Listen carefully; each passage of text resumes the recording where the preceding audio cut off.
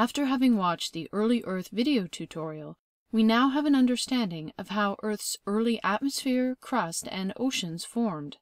But how about life? When did that evolve, and what was early Earth's life like? With a liquid ocean layer present on Earth's surface 4.4 billion years ago, the stage was set for the earliest life to evolve. Why were oceans necessary for life? Early Earth had no oxygen in its atmosphere. That means it also had no ozone layer. Ultraviolet radiation from the sun readily reached the surface and would have irreparably damaged any biological material. Surface waters in the ocean block ultraviolet radiation, and thus oceans are the perfect place for life to first form. What were these first organisms like? The very simplest single-celled bacteria, likely ones that could handle extreme conditions, such as high heat and no light, also known as extremophiles. All living organisms can be classified as autotrophs or heterotrophs. Heterotrophs acquire their food by eating other organisms.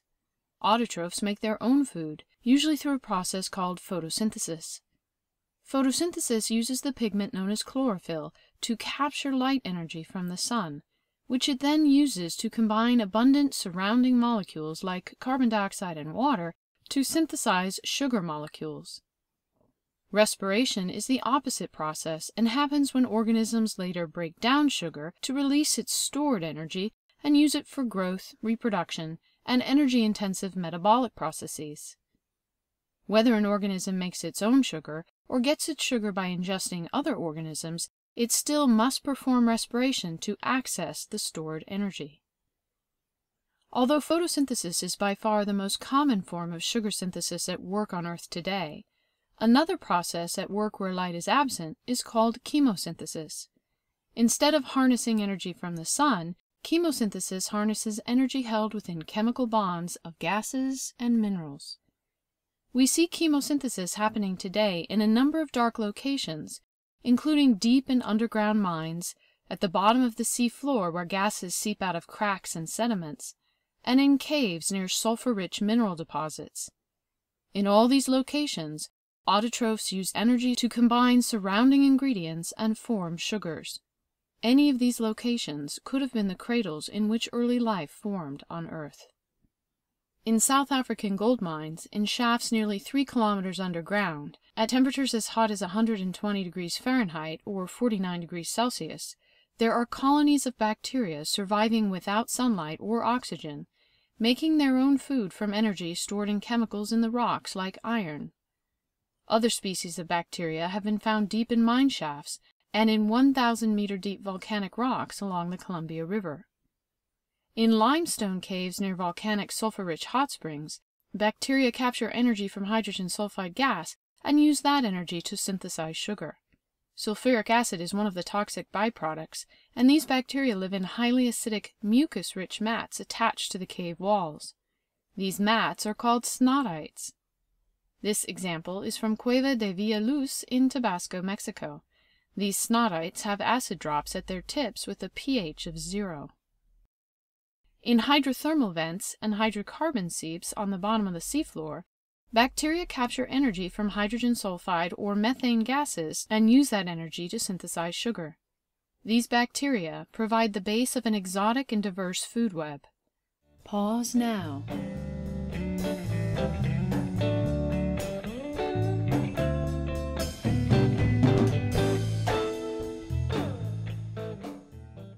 One of the first experiments to simulate the formation of the basic molecules of life was done by Stanley Miller as a graduate student at the University of Chicago in the early 1950s.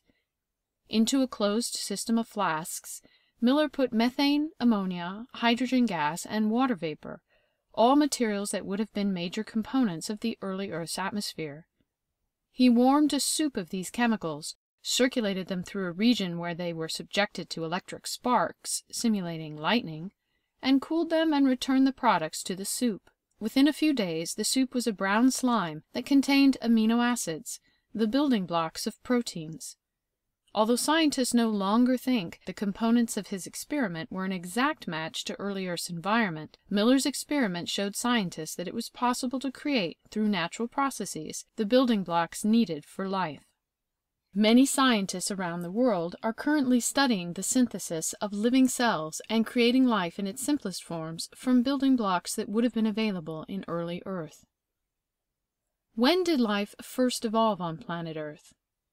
Oxygen isotope ratios in 4.4 billion-year-old zircon minerals indicate temperatures on the surface would have been cool enough for liquid water to be stable.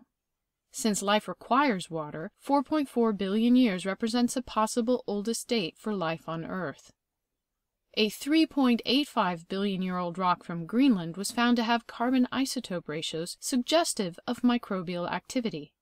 However, the first fossil evidence we have are stromatolite mounds found in 3.7 billion-year-old rocks from Greenland. Stromatolite mounds form by successive layers of photosynthesizing cyanobacterial mats growing in a coastal environment and doming upwards towards the light. Each layer traps sand within it, ultimately blocking the light, requiring new layers to form atop the old ones. The cyanobacteria are protected from the ultraviolet rays of the sun by the thick mucus coating in which they live. This image shows what fossilized stromatolite mounds look like. Why does the evolution of oxygenic photosynthesis matter? Advanced life can evolve only in the presence of large amounts of atmospheric oxygen, and oxygenic photosynthesis is the dominant natural process at work on Earth that produces that oxygen. What evidence would we look for to tell us oxygenic photosynthesis had evolved? Minerals such as manganese or iron oxides that form through chemical reactions between oxygen gas and either dissolved metals in the oceans or metals in weathering surface rocks on land. The oldest evidence we have of iron oxide formation is in the Ishua Greenstone Belt, which dates between 3.7 and 3.8 billion years old. These iron oxides are visible in rocks known as banded iron formations, BIFs, that were originally deposited on the seafloor alongside silicate deposits, resulting in alternating layers of red silica, chert, and iron oxide, silvery black. BIFs are found across the planet from 3.7 billion years ago to 2.5 billion years ago. During this time, life existed only in the oceans, and any oxygen produced would have combined with the dissolved iron in the water and precipitated iron oxide that settled to the seafloor as rust.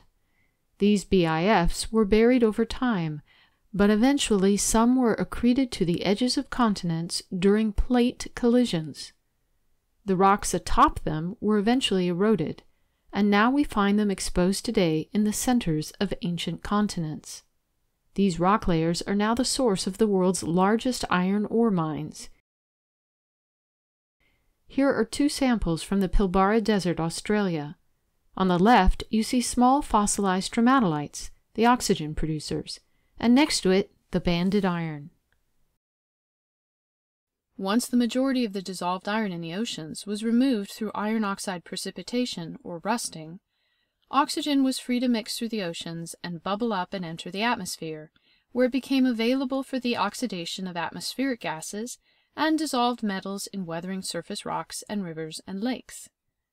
The oldest evidence we find of this activity, and thus oxygen gas accumulating in our atmosphere, are from the north shore of Lake Huron, Ontario, Canada. Red beds, iron oxide-rich rocks formed on Earth's surface, dated between 2.2 and 2.4 billion years old. We call this period of time, about 2.3 billion years ago, when oxygen gas began to accumulate in the atmosphere for the first time in amounts as large as 1% of current values, the Great Oxygenation Event. It was over 1 billion years later before another large oxygen increase event brought oxygen levels up to today's levels. It took that long for the oxygen to complete its chemical reactions with other atmospheric gases and dissolved metals on Earth's surface. After that work was done, oxygen gas could begin to accumulate in amounts necessary to support more advanced life. Pause now.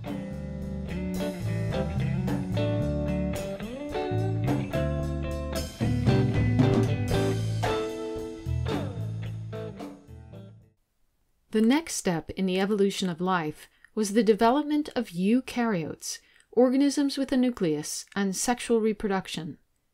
The first organisms that evolved on our planet, such as the bacteria that produce stromatolite mounds, are known as prokaryotes. Pro for first. How did eukaryotes develop from prokaryotes? We believe it happened through a process called endosymbiosis, a fancy word for a symbiotic relationship developing between two different prokaryotes, one of which lived inside, endo, the other. Eventually, the one inside became a permanent part of the cell, a nucleus. Other endosymbionts eventually developed into other organelles in the cell, such as the mitochondria and chloroplasts. The earliest evidence we have of eukaryotes evolving is 2.7 billion years ago, biomarkers in ancient oil. Among the many things that distinguish eukaryotes from bacteria and other prokaryotes is how their cell membranes are constructed.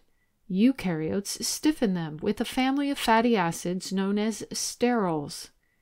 In the mid-1990s, a group of geologists drilled 700 meters down into the ancient shales of northwest Australia to formations that have been dated with uranium and lead radiometric dating to be 2.7 billion years old. Inside the shale, the geologists found microscopic traces of oil that contained sterols. The oldest fossil evidence we have of this evolution are of Grippania spiralis, found in 2.1 billion-year-old banded iron formations in Michigan. It's possible these were also the first evidence of multicelled life, though scientists are not yet certain. What do we think led to the evolution of multicelled life? Predatory pressures. We can see with bacteria today in petri dishes that when faced with predatory organisms in the same dish, populations that clump together have a better chance of surviving. How long did it take for the oxygen levels in the atmosphere to build up enough to support the increased metabolism that goes along with multicelled animal life? The oldest evidence of soft-bodied, simple animals was discovered in fossils of marine organisms in 600 million-year-old rocks in the Ediacaran Hills of Australia. That's 4 billion years after Earth formed, and in the last ninth of Earth's history. After the first soft-bodied animals emerged and oxygen levels were relatively stable and close to today's values, evolution really took off. 544 million years ago, we see the first evidence of hard parts, thus contributing to many orders of magnitude more fossils forming, as hard parts make fossilization much easier. It was also the beginning of the age of the trilobites, crab-like animals with exoskeletons that scuttled across the seafloor. Ammonites came next, a nautilus-like cephalopod. Imagine a giant octopus-like organism living in an ornate hard shell and floating at various depths within the water column. The first vertebrates, jawless fish with cartilaginous skeletons, evolved about 520 million years ago. Again, the evidence for this timeline comes from fossils we find in rocks that we date through radiometric dating. Watch the video tutorial on radiometric dating for more information on that process. 438 million years ago is our first evidence of organisms moving onto land, including the first plants and insects. 245 million years ago was the largest mass extinction on the planet, during which the trilobites and many other early forms of life went extinct. Dinosaurs evolved soon after and dominated the planet during the age of the dinosaurs, which lasted from 230 to 65 million years ago.